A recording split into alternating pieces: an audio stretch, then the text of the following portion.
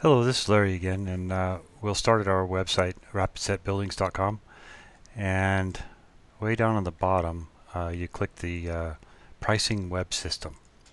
So we'll click that, and I'm already logged in under my account, and so we'll get a building quote. And as you can see, we're up here in English measurements in simple features. So I think today we'll just call this one a test, and we'll come up with a zip code. And then you can see down here that you've got a lot of choices, like a clear span or a single post or two posts, and the same thing with the single slope. Unsymmetrical hangers. This would be a typical hanger with a bifold, typical hanger with a hydraulic.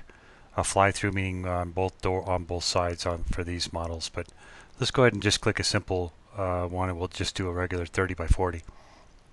So down here we'll go. Let's go 30 by 40. Actually, we'll go, how about 57.25, and then it will figure out for you the inches and feet. Or if you wanted to put inches and feet, it would figure that out too. Let's go by 16. And roof pitch, let's go 2. 2 feet for every 12 foot. Go next step. And this screen brings up the default loads and codes for your zip code, but you definitely need to confirm it. And I'll show you if you need to edit it, even in simple mode. You have to agree and confirm, but if you wanted to edit values, like you want exposure C, or in my case I want 30 pound snow, or the rest of it looks good. So you just click edit values, and a couple of the boxes open up here, and you need to make sure of what you need to get the correct building design. And then also if you need calculations, they're right there.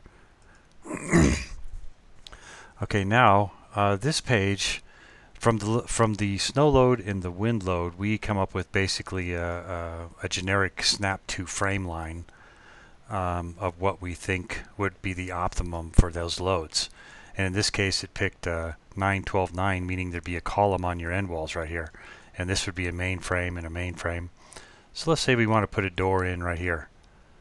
Let's go with a 10 by 12 and center it, and we'll put in another one down here.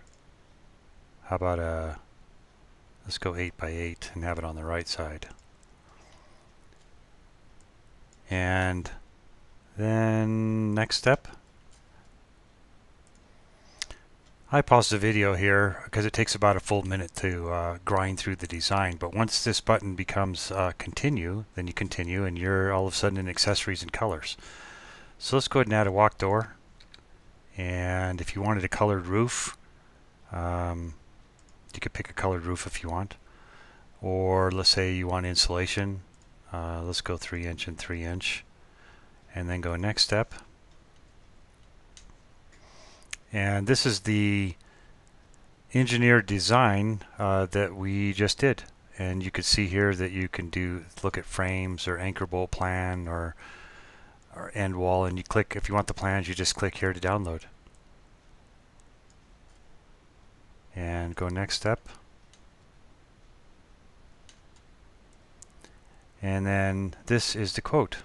Here's the accessories. So this would be the building only with stamp plans and delivered to that zip code. This would be the accessories added, and then the total cost would be here, and the deposit for the building would be here. And you got a couple options. You could email it to yourself, or you could print the quote and order the building. So that's it for the simple English measurements system. And I'm Larry. This is Rapid Set Buildings, and thanks for listening.